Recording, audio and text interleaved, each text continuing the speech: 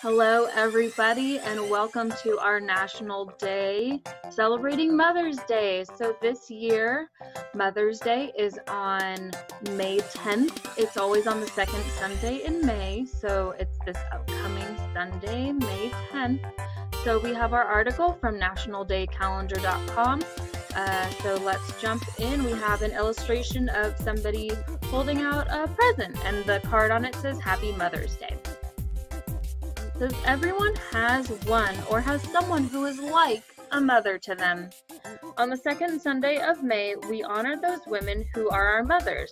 Whether we shower her with gifts, take her to a fancy dinner, or make her a homemade card, what moms want most is to be surrounded by the love of their family. Knowing the people they love are safe, sound, and healthy is a mom's #1 priority.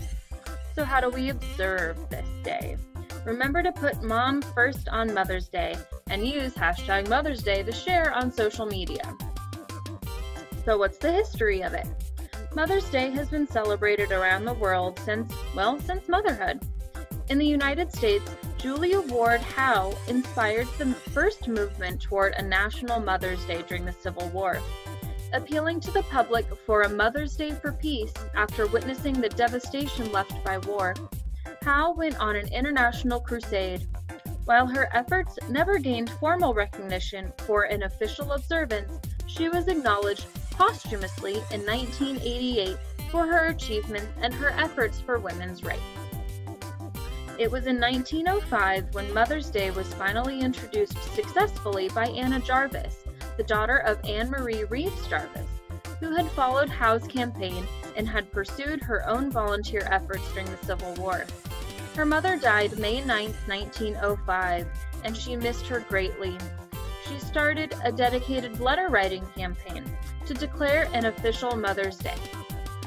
Through Andrews Methodist Church in Grafton, West Virginia, the first Mother's Day was observed on May 10, 1908. This day, to honor Anna Jarvis's mother, grew into a national observance until in 1911 when every state participated.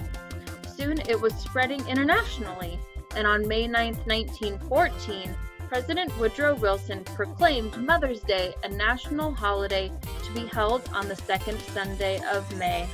So here in the article, it just lists all the next days of Mother's Day so you can be prepared for the next 10 years of when Mother's Day is so you don't forget.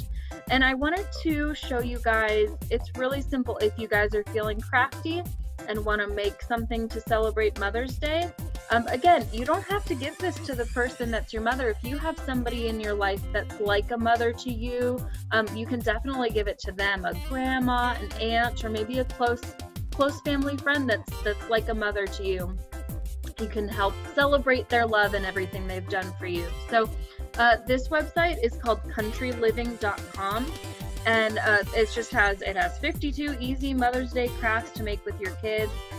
You can just Google, just look up Mother's Day crafts, and there's going to be tons of ideas. So if you're feeling crafty and you have some materials at home, you can think back to Earth Day and maybe use some recycled things that you have already that you can use to help make a craft, or even just a nice card or something. Just get ready to give somebody a hug or something, just to help celebrate Mother's Day on May 10th. So happy Mother's Day to all you mothers out there, and thanks for doing all that you're doing, especially during this time when it's absolutely crazy right now. So thanks for doing everything that you're doing. I hope you have a lovely Mother's Day, and I will see you next time for our next national holiday. Bye!